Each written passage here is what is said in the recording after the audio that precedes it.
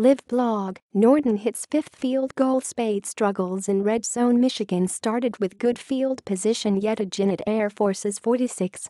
Ty Isaac had a 1-yard rush on first, but then took the next handoff 45 yards to the house, but a hold by Kekoa Crawford negated the touchdown and pushed Michigan back to the 29.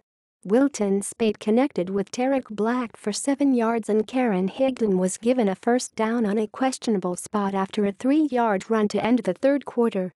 Speight nearly hit Eddie McDoom in the end zone, but the pass sailed just beyond his reach. Higdon rushed for no gain to set up 3rd and 10 and Jim Harbaugh would take a timeout.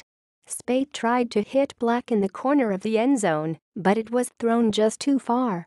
Quinn Nordin hit his 5th field goal, tying the school record and giving Michigan a 22-13 lead. Falcons forced into punt. Air Force took over at its own 19-yard line after a short kick return. A 1st and 10 pass attempt went incomplete, but a holding call moved Air Force back 10 yards to its own 9-yard line. A short run on first set up a 2nd and 18, but an incomplete pass downfield set up a long 3rd down try. Arian Worthman kept it and gained about 6 yards as Michigan forced another punt. Donovan Peoples-Jones had another solid return into Air Force territory. Wolverines' red zone struggles continue. Michigan took over at the Air Force 43-yard line.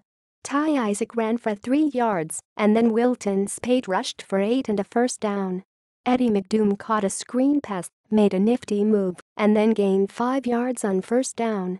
Karan Higdon rushed for just 2 yards and set up a 3rd and 3. Khalid Hill picked up the first on a short run. Speight then found Grant Perry for 13 yards down to the Air Force 8-yard line. On 3rd and goal from the 8-yard line, Michigan decided to run, and Isaac was dropped for a 3-yard loss. Quinn Nordin made the chip shot field goal to give Michigan a 19-13 lead.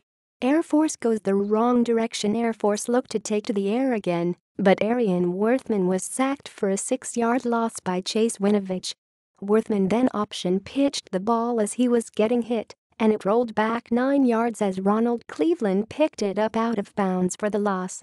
Worthman then rushed for a couple of yards, setting his team up for a punt on 4th and 23. A short punt bounced backwards and gave Michigan great field position. Michigan forced into another punt. Kekoa Crawford took the ensuing kickoff out to his own 20-yard line. Ty Isaac was stuffed on first down for no gain. Eddie McDoom then took a handoff for 4 yards to force 3rd down. Wilton Speight then threw an incompletion into great coverage to force a punt. Air Force would take over at its own 32. Air Force answers right back with 64-yard TD pass for the 2nd time to begin the half. Air Force would receive the kickoff, which resulted in a touchback. 2 runs for 7 yards forced a 3rd and 3, but Arian Worthman picked up the first with a 4-yard run. It was Air Force's first 3rd down conversion. Worthman then surprised everyone with a pass over the middle to Ronald Cleveland, who took it 64 yards to the house.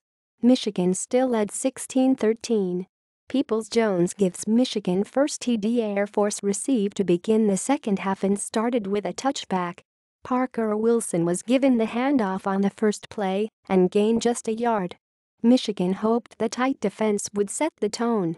Arian Worthman attempted his first pass of the game, but it was tipped into the air and nearly picked by Josh Metellus. On 3rd and 9, Worthman was rushed, nearly sacked and threw an incomplete pass down the line while getting hit. Air Force punted to the Michigan 21 and Donovan Peoples-Jones returned a punt for a touchdown, and the Wolverines led 16-6.